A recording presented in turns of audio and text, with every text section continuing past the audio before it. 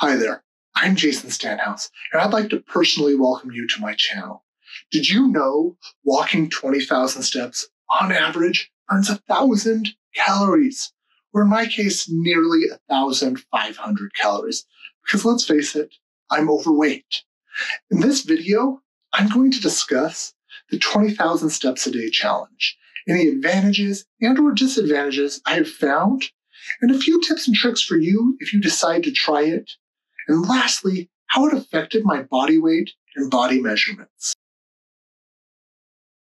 All right, I'm going to start with the rules for the 20,000 step challenge. They were pretty simple. For me, it was I had to take at least 20,000 steps every day and go at least 10 miles. I added an additional element and that I made it so I needed to be outside because I didn't want to do this all in the gym. Personally, I don't think the daily totals are all that important, but I knew some of you want to see them, so I decided to put them on the side while I talk about my overall totals. I took 434,862 steps in those 20 days. I burned 95,475 calories, and I walked 211.16 miles. The first and most important benefit is honestly the exercise and weight loss. Second one, which is really close second, you're looking at right now.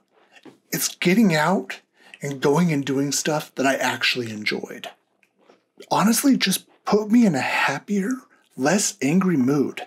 It lowered my stress, and at the end of the day, I was getting better sleep. For me, there was only one real drawback, and it was the amount of time spent walking and thinking about places to walk to get this done. All right, I only have 4 pieces of advice. 1, 8,000 steps is optimal. You don't need to do 20,000, but if you want to, you can. I enjoyed it. Headphones, they help a lot. 3, double up your socks. And 4, go to different places when you're walking. One place all the time gets boring quickly, at least for me. The results are in, and I'm here to share them with you.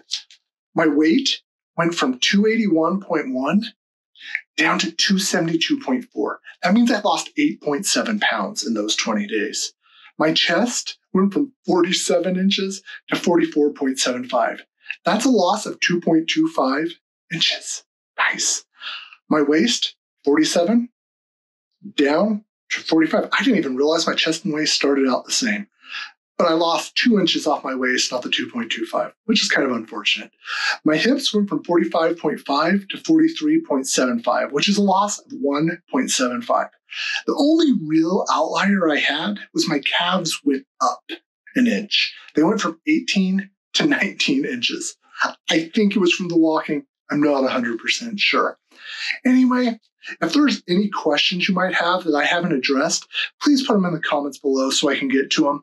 Thank you and have a wonderful day. Bye-bye.